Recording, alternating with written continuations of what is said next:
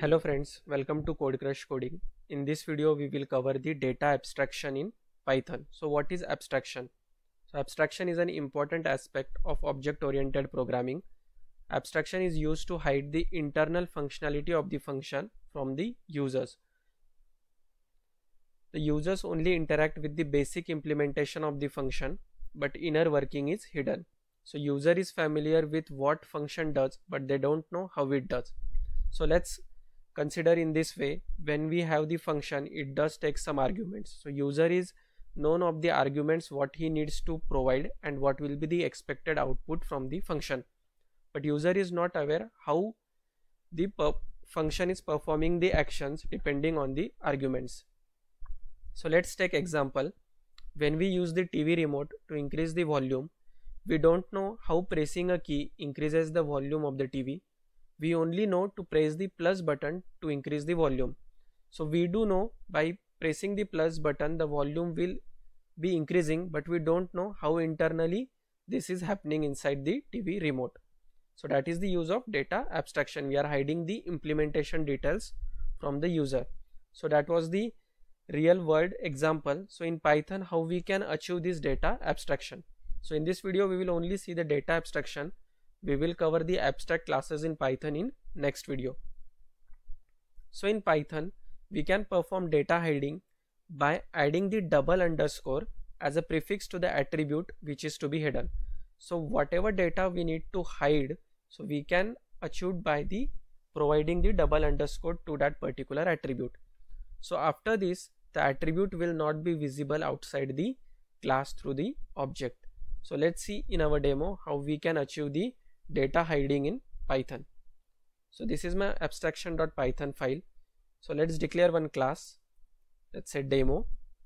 So in this class I have two attributes or two variables. Let's say I, which has the value 1, and the second variable I want to hide. So I will need to provide the double underscore as prefix and the name of attribute, which is j, and value as 2. So these are my two variables inside the class. And I will have one method here, def show. So this is the name of the method, show, and inside this method I will print value of I, and I will have here self dot I. So in this way I can access this variable I will copy this statement, and in similar way I will say value of j. So value of underscore j, and here I need to say the underscore j,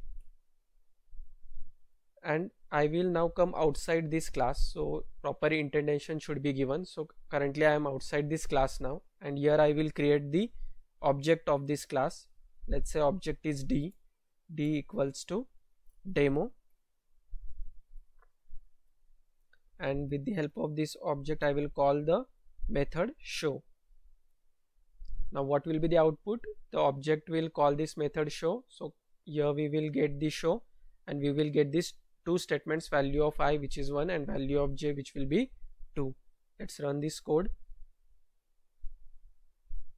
So see, we are getting here value of I as 1 and value of j as 2.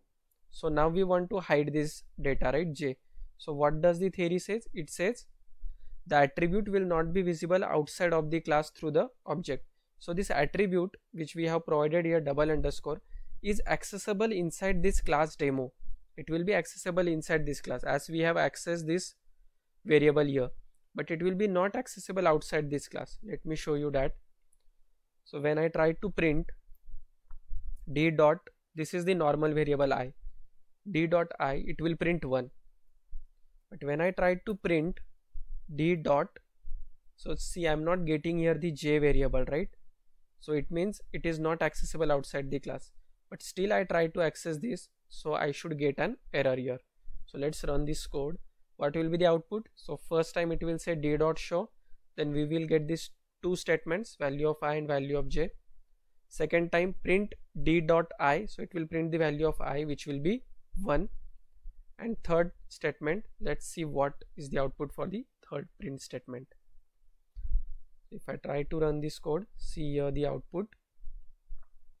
So we are getting here error which says demo object has no attribute j. So see, this attribute j cannot be accessed outside the class, but it will be accessible inside the class, which is value of j2. So we are not able to get the third statement because we are getting here error, attribute error. So that was the use of data hiding. So when we want to hide the data and only to be accessible inside the class, we can use the double underscore as a prefix to the attribute, which will be then hidden. So that's it in this video. We will cover more on abstract classes in the next video. Thank you for watching.